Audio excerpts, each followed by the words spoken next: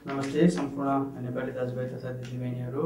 आज हामी 19 मई 2018 मा हजुरको हामी यो विद्यालय विषयको पेरिसको उत्तरी एउटा ठाउँमा लाग्नु बोभिनी भन्ने ठाउँमा चाहिँ विद्यालय विषयमा सबै नेपालीहरू हामी यहाँ जम्मा सबै जना बनाउँ जति हामी लगभग 40-50 जना जति हामी जम्मा भएका छौँ। यहाँ रक्तदान कार्यक्रम गर्ने भनेर यहाँ कतिपय साथीहरूले दिएर पनि गइसक्नु भयो, कतिजना अझै पनि बसिराख्नु भएको छ। सुस्वास्थ्य र शुभकामना दिन्छु किनभने बिरामी हुनुहुन्छ त्यसो भएर पनि सुस्वास्थ्य हुन नि आवश्यकता छ यस्ता मान्छेहरू, त्यसो भएर बधाई छ। Thank you. हाम्रो यो कार्यक्रमको अर्गनाइजर भाइ प्रवीण भाइ र NRNA फ्रान्सको ठुलो देन छ। हामीले यो चाहिँ सहयोग दिन पाउने एउटा अवसर जुटाइदिनु भयो उहाँहरूलाई म हृदयदेखि नै एकदमै धन्यवाद। प्रोग्राम म्यानेजर संयोजक प्रबिन सापकोटा र NRNA को अध्यक्ष एक बहादुर मल्ल र NRNA फ्रान्सको सबै टिम र NRNA फ्रान्सका संरक्षक सल्लाहकार र शुभचिन्तक सबै मित्रहरूलाई म चाहिँ नि यो पवित्र कामको लागि चाहिँ नि ब्लड डोनेसन गर्नुहुने ब्लड डोनर मित्रहरूलाई र सम्पूर्णलाई मेरो चाहिँ नि व्यक्तिगत र अब म NRNA को IPP को हिसाबले NRNA फ्रान्सकै तर्फबाट पनि म सम्पूर्णलाई हार्दिक धन्यवाद ज्ञापन गर्न चाहन्छु।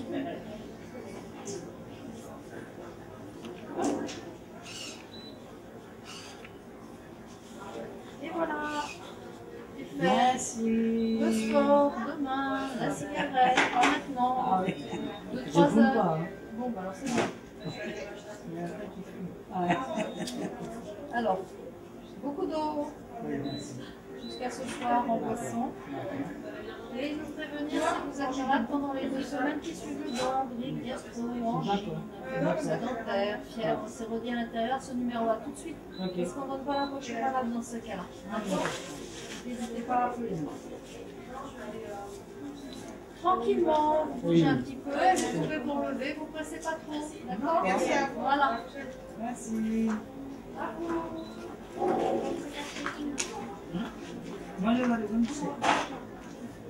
Non, c'est bon, je merci.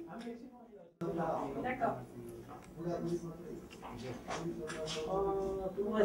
C'est des mariés ou quoi là? On les laisse venir. C'est comme si c'était marié là.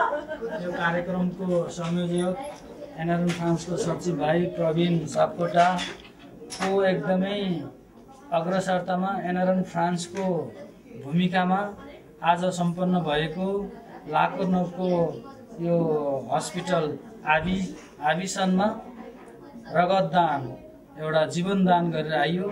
यो जीवनदान गर्ने अवसर दिनुभएकोमा NRNA फ्रान्सलाई म हार्दिक धन्यवाद दिन चाहन्छु।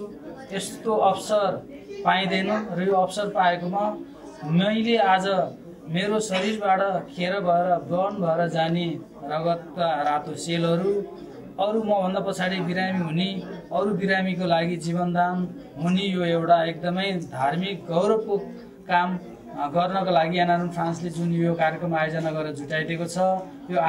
यो कार्यक्रमको चाहिँ समायोजन प्रवीण भाइले कुशल तर्फबाट चाहिँ गर्नुभएको छ। त्यसैले NRNA फ्रान्स र सम्पूर्ण यो डोनेसन ब्लड डोनेसन गर्न आउनुहुने फ्रान्सवासी नेपाली दाजुभाइ दिदीबहिनीहरूलाई म मेरो व्यक्तिगत र म NRNA फ्रान्सको निवर्तमान अध्यक्षको हिसाबले NRNA फ्रान्सकै तर्फबाट हार्दिक धन्यवाद ज्ञापन गर्न चाहन्छु। धन्यवाद, नमस्कार।